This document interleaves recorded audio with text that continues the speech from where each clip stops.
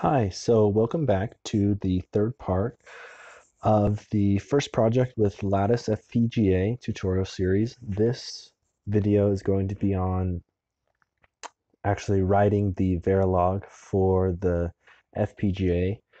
And I'm assuming that you have already watched the first two videos, which is the introduction and then the software tools that you're going to need. And if you have, then we can get started. So I want to mention a couple things right off the bat, and we're going to be building an AND gate. If you don't know what that is, there's a channel on YouTube that I really like, and it's Simply Embedded. Man, I can't spell. Simply Embedded. And this guy has a great video on logic gates. And if you click on it, you don't have to watch the full video, although I recommend it. And you can go to this 3 minutes 52 seconds through the video. And this guy Grady from Simply Embedded, he will tell you what an AND gate is. So if you didn't already know. Okay, first what we're going to do is open up your file explorer, and I'm going to create a folder that's easy for me to access all the files I'm going to need for the Icecube 2 software. Like I said, if you're not familiar with Vivado software, or if you are familiar with Vivado software, you can write the Verilog code in the application, but Icecube 2 isn't like that. You have to import your files. So I'm going to create a folder to make it easy for me to organize my things. So I click on my OSC thingy majigger, and right here is LSCC, and that's from installing Icecube. That stands for Lattice Semiconductor Corporation. Double click on that. There's Icecube 2, and I already have made a projects folder here, but we're just going to make another one just to show you guys. So new on computer folder, and we'll call this YouTube. You can call it whatever you want. And that's good. So, yep, that's all we need to do for now. Maybe minus that down. And now I'm going to open up Notepad++, which is just my code editor that I use. And I'm going to create two new files. One is going to be the actual Verilog for the FPGA, and the other is going to be what's called a test bench, which is used for simulation. And you might say, well, why do you want to simulate an AND gate? You don't necessarily want to simulate an AND gate, but I'm going to show you how to simulate something in the Icecube 2 software, and I'm going to be using an AND gate. It's easy to see. It's only like 4 cycles, something like that, but I'll talk about that later. So go up here, because I'm going to create a new one. So I have new 1 and new 2. I'm going to save new 1, file, save as, and I'm going to go to the folder I made. So I'm already in the, okay, so here we go. Went to the OSC thing, LSCC, Icecube 2, go down to the folder YouTube that I made. I'm going to name this file, I'm going to name it andgate.v for Verilog, and save it as a Verilog file right here. Okay, save. See, it says andgate v right up here. New 2, this is the test bench file used for simulation. File, save as, whoops, I could have just saved it right in there, but that's okay. We'll just go back and do it. Find the YouTube folder again, and I'm going to save this as and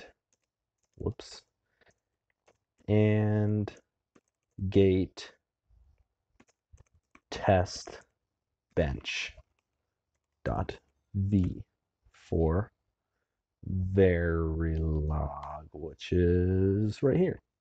Okay, save. So first I'm going to go over the code for the AND gate. what we're going to do is I'm going to type module, and that's going, a module in Verilog is a sort of like a box. It has inputs and outputs and some ports that are both input and output. And it it you can do different things inside the module. So our module is going to be an AND gate. So I'm going to call it AND. Then you do parentheses, and we have some inputs and outputs to the module or to the box. So I'm going to write input. I'm going to have A, comma.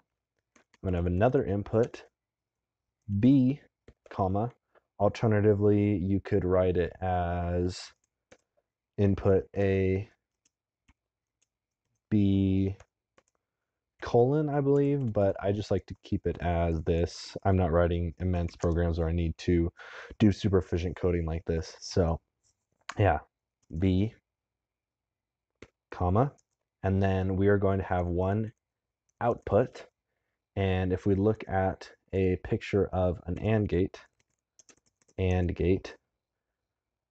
images, this is what we see. We see two inputs, A and B. Well, that's not an AND gate. This is an AND gate. We see two inputs, A and B, and one output, Z. So, oh wait, this is an AND gate. Sorry. Or is it OR gate? I don't know. I've never taken digital logic before. So, okay. Yeah, two inputs, A and B, and then one output, Z. And that's what we have in the Verilog file. Output, instead of Z, I'm just going to call it Y. And then no comma after this one, parentheses, semicolon. Now, inside the module, we're going to have to do something to perform the AND operation. And so what I'm going to type here, there's a couple ways to do this, but I'm going to do assign, and I'm going to assign Y, which is the output, to A and, that's the little and symbol, B, colon. So that means Y is A ANDed with B. Then I can go ahead and type end module, and this is our Verilog file for an AND gate. Pretty simple, pretty quick, nice and easy. Make sure you hit save on this. Now it's time for the test bench. And the bench, sometimes it's going to have keywords that are non-synthesizable, so you wouldn't take your test bench and try to put it onto an FPGA. The only thing we're going to put into the FPGA actually is this code. The test bench is just for simulation, like I said, so just always keep that in mind. So again, module, I'm going to call this one test bench, and instead of a parentheses, I'm going to have a colon. And now I have these inputs here, and I need something to drive these inputs, because right now these inputs don't have a value associated with them.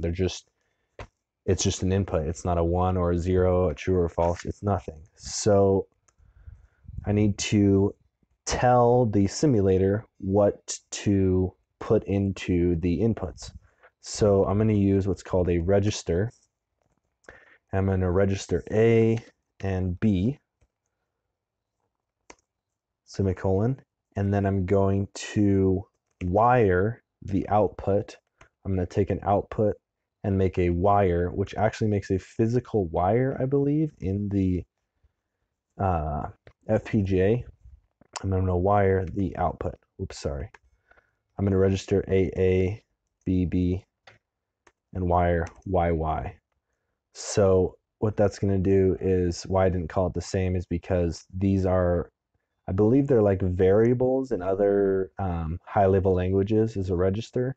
And then wire is for outputs. So that this is the wire name. This isn't the name of the output. And colon. Okay. Next, I'm going to type and, because that was the name of our module here. I'm going to write UUT, which stands for unit under test.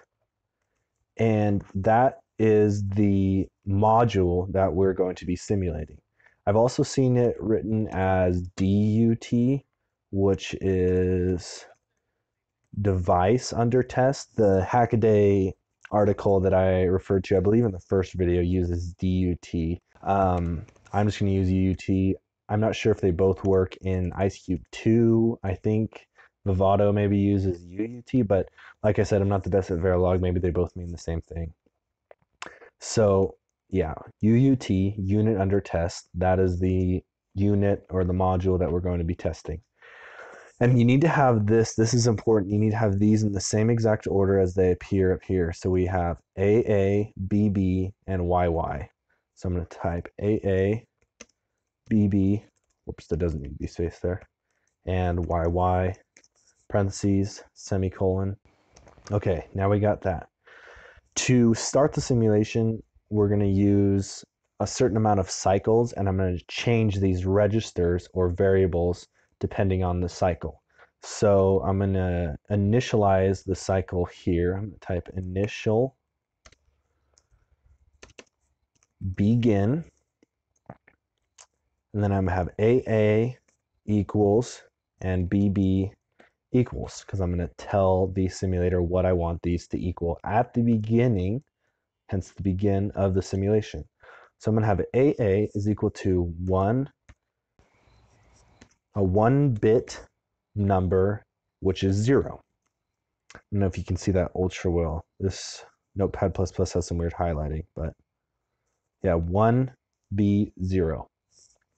I'm going to make BB a 1-bit number, so it's either 1 or 0. That is also 0. Colon.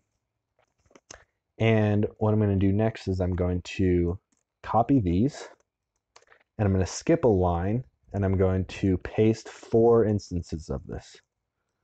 And 4. So there we go.